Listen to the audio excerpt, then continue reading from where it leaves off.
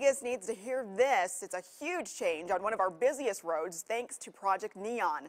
They're calling it car-nado. And 13 Action News reporter Parker Collins breaks it down.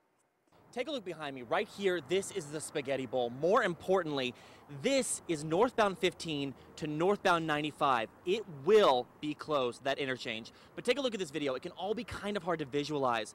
All the traffic will be rerouted to the MLK flyover. MLK will be shut down to make way for a temporary ramp to connect the flyover directly with US 95 northbound. This is just one of several ramp closures and reroutes. Almost everyone in the valley will be affected. They say the first 2 weeks will be the worst as we're all trying to adjust.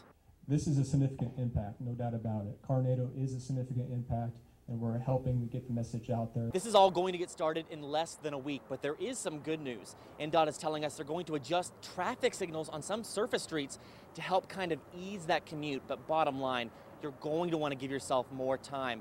And I haven't been able to get through all the closures. We're going to have a full list on our website, KTNV.com. Parker Collins, 13 Action News. And good.